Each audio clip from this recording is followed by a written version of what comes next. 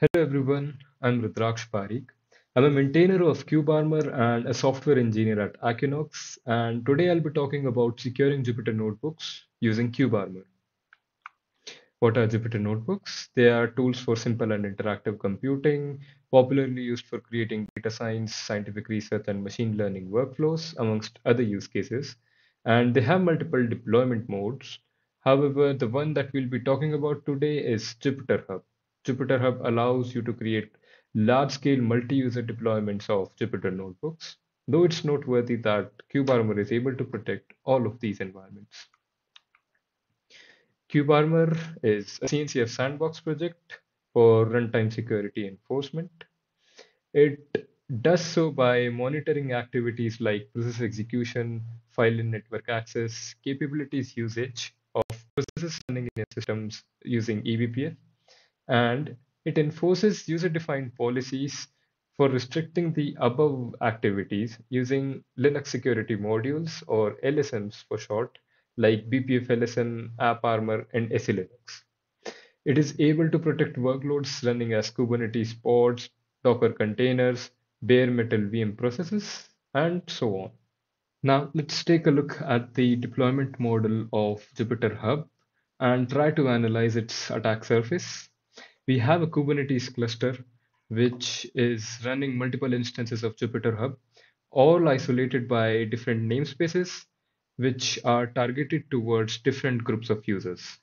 And within a namespace, we can have multiple pods.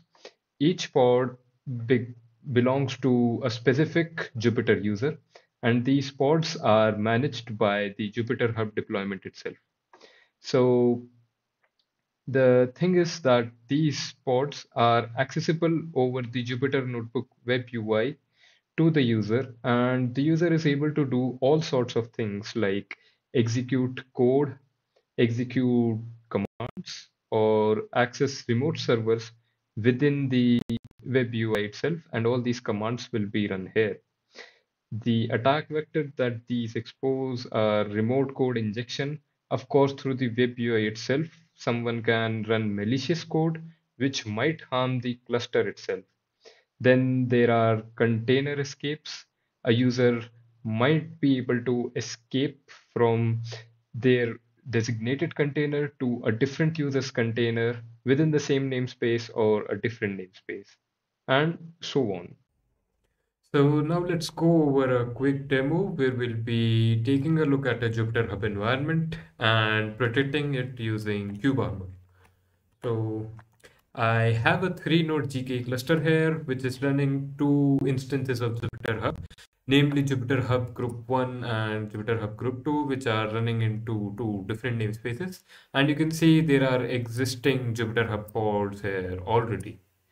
So what I'm going to do now is I'll be creating a new user through Jupyter Hub's front end and then doing some things for it.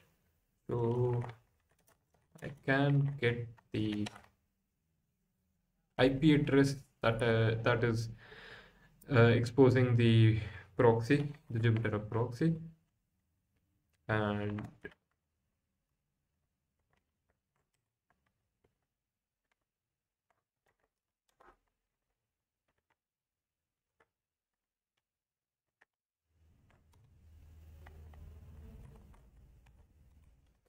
now I'll create a simple user here. Let's just name this user user1, user user1. Thing you'll note here is that I haven't really set up a domain for this environment.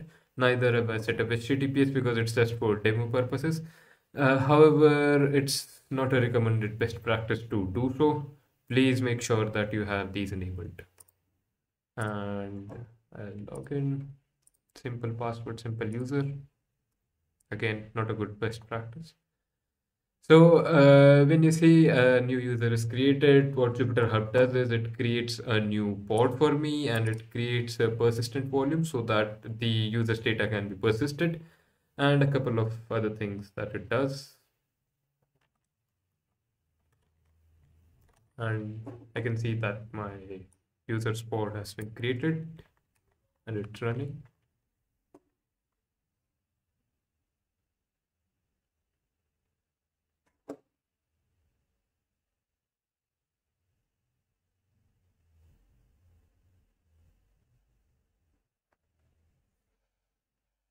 So now that I have access to the Jupyter Notebook environment, I can do a couple of things here. I can create new Jupyter notebooks, Python Jupyter notebooks, or create a new notebook. Access the Python console itself, or execute some shell commands using the terminal.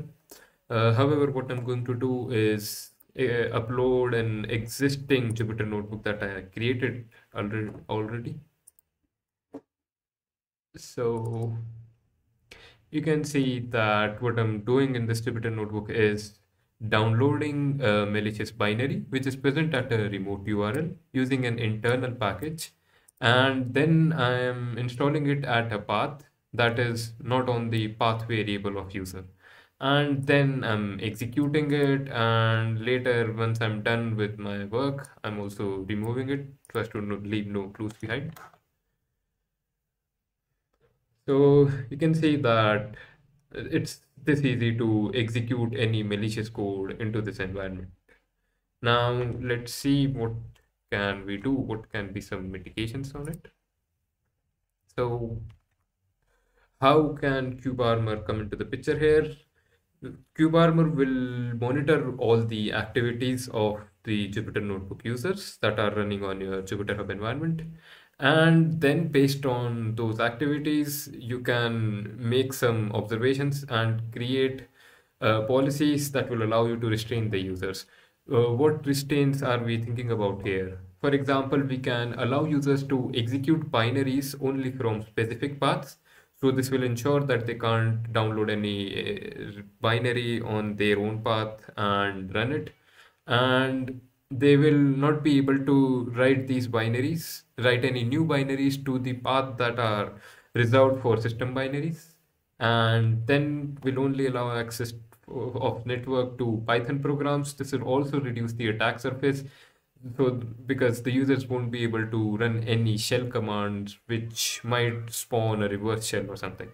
And then we'll prevent them from installing any global Python packages. And also we'll be following this. These are some of the recommended and some additional best practices that Jupyter Hub themselves suggest for running your environment. You can take a look at them in the official documentation. So, yeah. Now, how will this work and will all my things continue to work?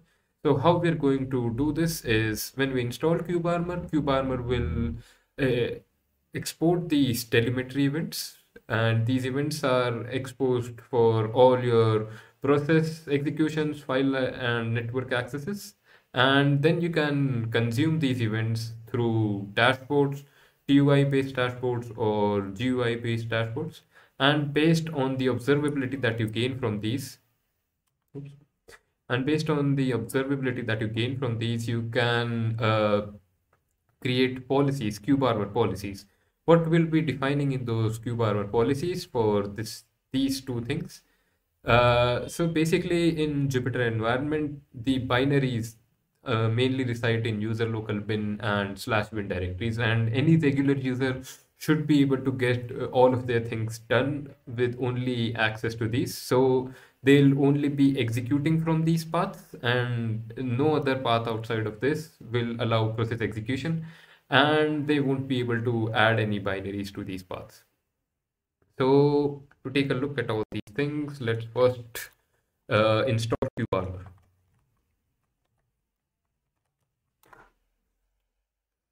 So when I go to KubeArmor repository, I have this getting started guide. And in this getting started guide, it's simple to install KubeArmor. You just have a couple of help commands. You can directly copy these.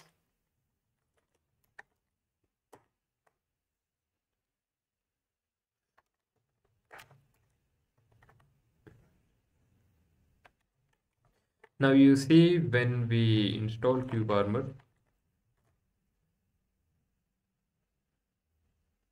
the first component that gets created is the KubeArmor operator. KubeArmor operator is responsible for managing all of the KubeArmor containers. It deploys a snitch job on all of your nodes. So I have three nodes here. So for each node, a snitch job was created. Snitch job goes over each of my node and analyzes it like a couple of kernel primitives that a KubeArmor needs, and accordingly configure KubeArmor for you and install it upon each of your nodes.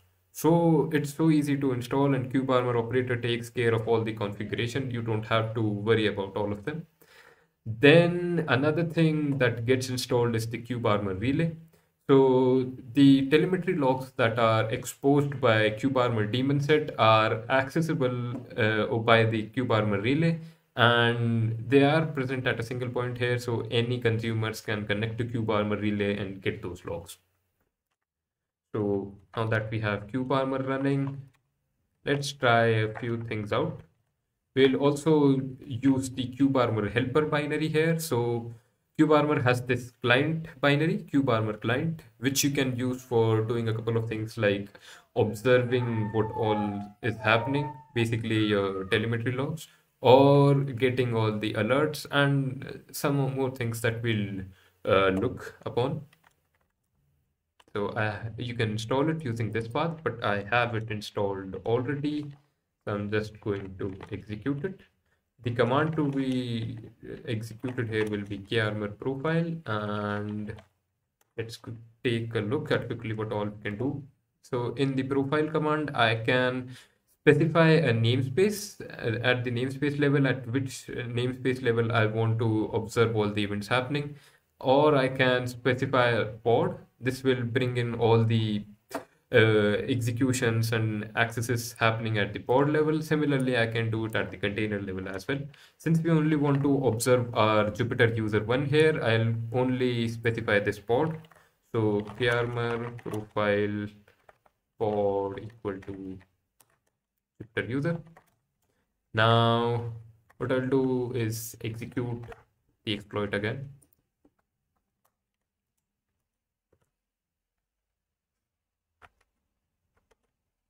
And you can see that I got the logs here for all the things that happened within that program. Like first, let's start with the network calls that happened.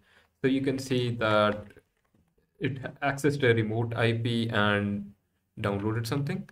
Then we can see that the binary that was downloaded and executed, the home jovian / exploit binary.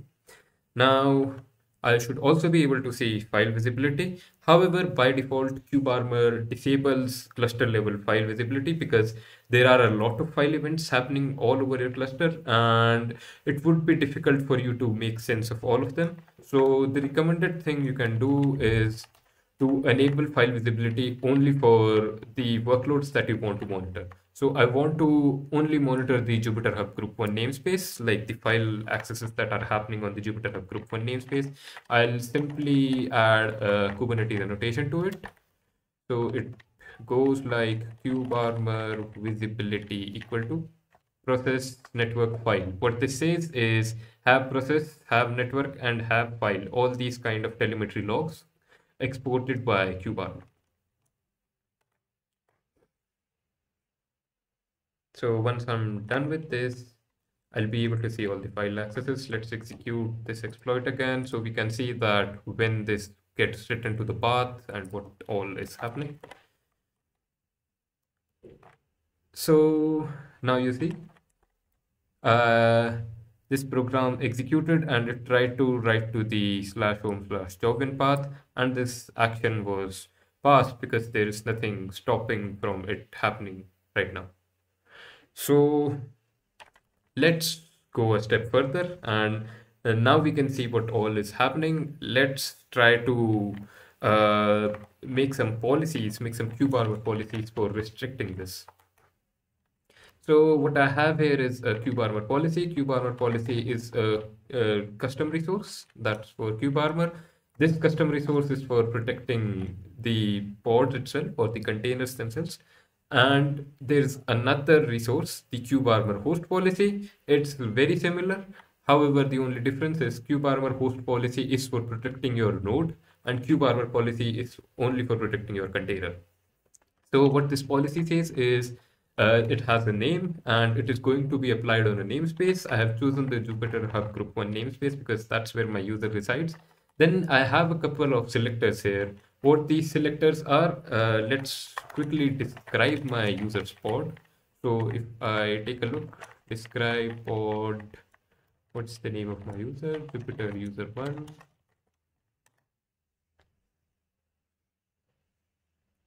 Now you'll be able to see that these labels are taken from the pod itself. The app Jupyter Hub label is common to all Jupyter Hub pods. So we take a further label, component single user server. So for each of the user that signs up, the pod that is created is the single user server pod. This is the component that Jupyter Hub calls it. So we take this as well. What will this ensure? That enforce on the containers or the pods which have app Jupyter Hub and component single user server labels. We can go further and use the Jupyter.org/username label. What this will ensure is that this particular KubeArmor policy only gets applied for this user. However, currently what I'm going to do is apply this to all of my users. So let's take a look at the policy itself. You can see the policy is divided into rules, the things that we monitored there, file accesses, process executions, and network. All of them are rules here, and there's an action. This action is a global level. You can also specify action at the per rule level as well to have more granularity. So let's observe what this file rule is trying to say. What we say is allow any directories, any file accesses in directories user local bin, user bin, and /bin. All these directories to be read only. So this is one. And we also say that allow /user/local/lib this path. This path is basically the path where Python installs its global packages.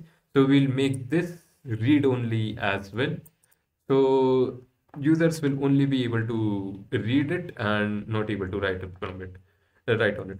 Now you might be wondering that Jupyter Hub, the environment that Jupyter Notebook runs in, is not a privileged user. Anyways, it's the Jovian user, and by default, it doesn't have any privileges. So using the Linux discretionary access control or DAC permissions on these files, user won't be able to write to these anyways. So how is it going to make any difference? The thing is that in certain use cases, your user might require sudo privileges or root privileges, or user might be able to exploit some vulnerability and based on that get privileged access to the environment. So we don't want to take any chances here. What these rules will ensure is that when KubeArmor is running, even the root user won't be able to do any of these actions. So this keeps us safe in all the manners. Now, this is another rule that we have specified so that other file accesses that are relatively safe are allowed in the slash directory or the root directory. So this was the file rules. Now let's move on to the process rules. What the process rules say here is that match these directories, user local bin, user bin, /bin, and the user should only be allowed, as the global rule says here, to execute from these paths and no path outside these. So the scenario that we discussed, that a user was able to download a binary in their environment and execute it, in their home directory and execute it, that won't be possible anymore. And similarly, this last network rule say that user should, like, only the Python programs should be able to access network and no other programs should be able to do so. So let's apply this policy and understand what KubeArmor will do here. Since it's a Kubernetes resource, only a kubectl apply will get our job done.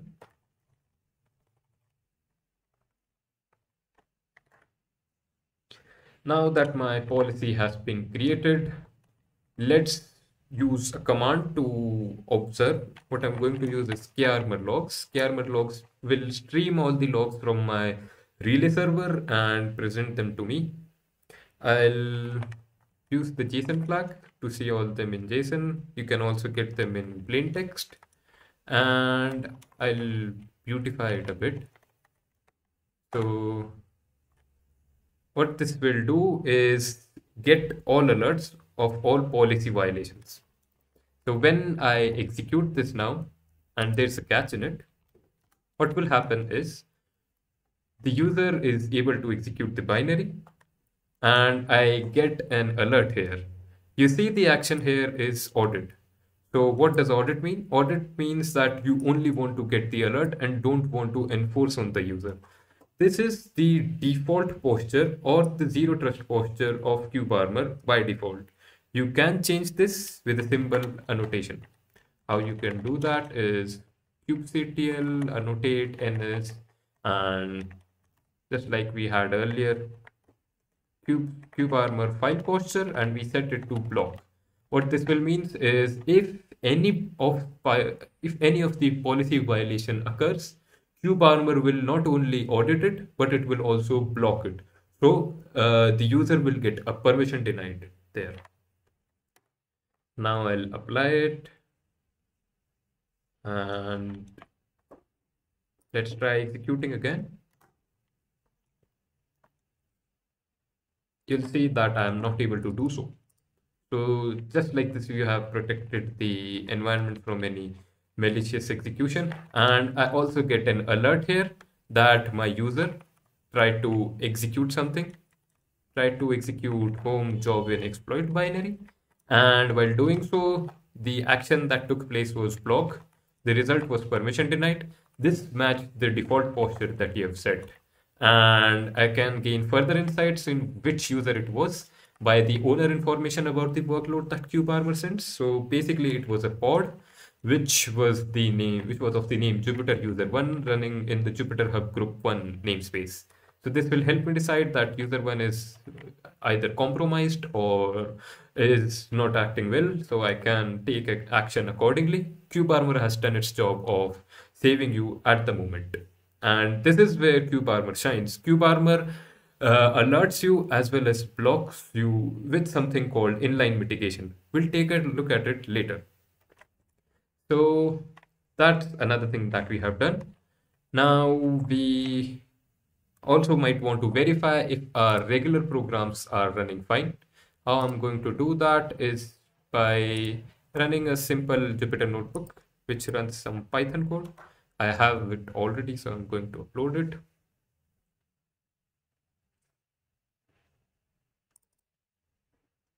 And now that I have it, let's execute it.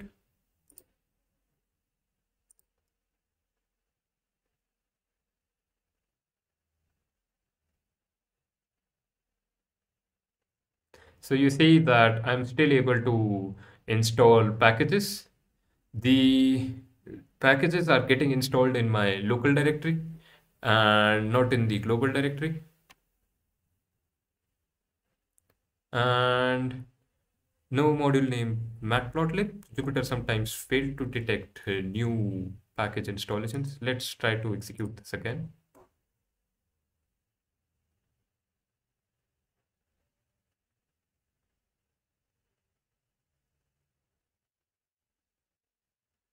So now we executed it.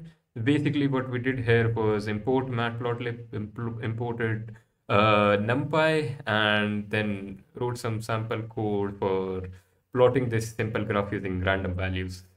So you see, I'm able to do my regular operations pretty well as well. So no user behavior is changed. Now, another thing to notice here, we have been getting the alerts and all these telemetry data in the CLI itself right now and in the TUI based dashboard. However, you might want to have a richer interface for these. So for that, KubeArmor Relay has these integrations which you can use, and these are very pluggable. So you can either use any external SIM tools like FlowND or Sentinel and export the visibility logs there, Or you can use tools like OpenTelemetry. So basically, KubeArmor has this OpenTelemetry adapter which gets the logs from KubeArmor and exposes it in OpenTelemetry format. We have a sample dashboard which is consuming these logs and showing them on a Grafana and Loki dashboard. You can also use a Kibana dashboard that's been created by the KubeArmor community. There's an entire repository for these dashboards. So this is all possible to be done using UI as well, and it's been done in an extensible format so that you can create your own dashboards. Now let's go further and take a last look at another thing. So the policy that we created just now was based on the observations that we did. However, there are frameworks like MITRE and CIS, NIST, and they recommend some best practices for hardening your environment. So KubeArmor has this repository, community created repository, where we create policy templates of all the policies based on the best practices recommended by these frameworks. You can check this repository out, and you don't have to manually decide what all policies do you want for your environment. There's a handy command for that called the KRML recommend command. I can use it, and I can specify a namespace while using it, which will what it will do is go through all the ports that are present in my namespace and recommend me some policies for protecting them. So that ensures that I'm keeping up with the best practices. So the namespace is going to be Jupyter Hub Group 1.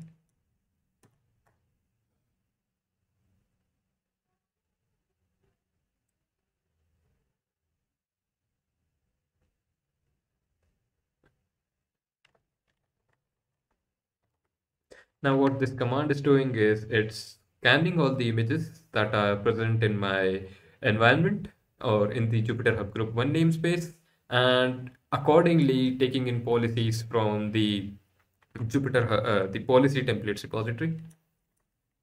So you see it has created all these policies where you can, according to your pod, apply them, and it explains what these policies are for.